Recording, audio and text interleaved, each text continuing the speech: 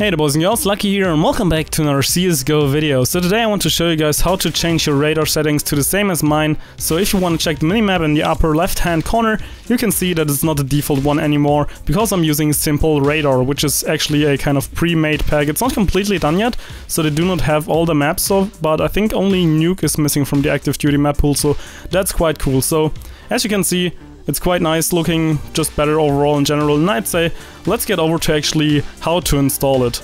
So, if you want to install SIMPLERADAR, you just go to simpleradar.com and you'll be greeted with this landing page right here. So, of course, they're talking about a couple of things like having better visibility, better color scheme. Of course, it's not VAC bannable, however, ESEA might give you some trouble because they actually do not want you to modify the files. Not sure about Sevo, however, Faceit is okay with it. Also, they replaced some of the inaccurate things, for example, like right here, the objects, some walls and proportions were wrong, or just walls in general. So as you can see, they made it a lot better. Right here you can see the colors actually showing you the position where the normal map has and actually how it looks with their map.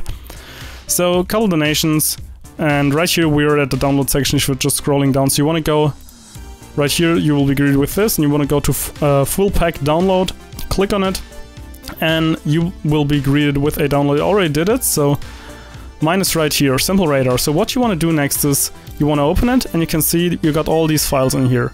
So the next step is to go to Steam. You want to right click on Counter-Strike Global Offensive, go to Properties, then to Local Files and browse local files. So then go to CSGO, Resource and Overviews.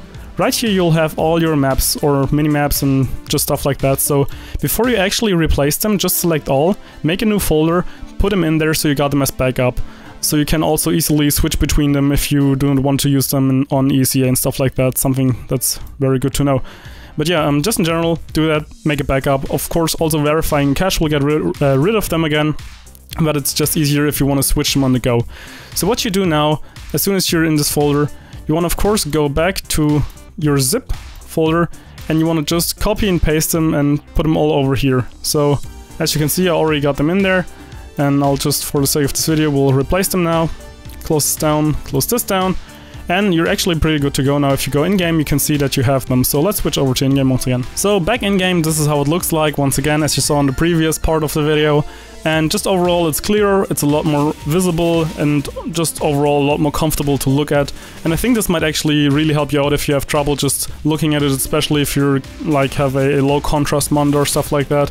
Anyhow, I think for me it might actually be a bad thing if I cannot control my bad minimap habits, because the thing why you often see very bad crosshair placement from me is because I'm not actually looking at the screen. Sometimes I just like spend almost minutes only looking at the minimap, waiting for stuff and looking there, and I always get time because of that. That's a very bad habit that I have to kind of tackle and to take control of, so it won't happen anymore. But yeah, I think it's pretty much all for now, and I hope you enjoyed this video, and luckySkillFaker out.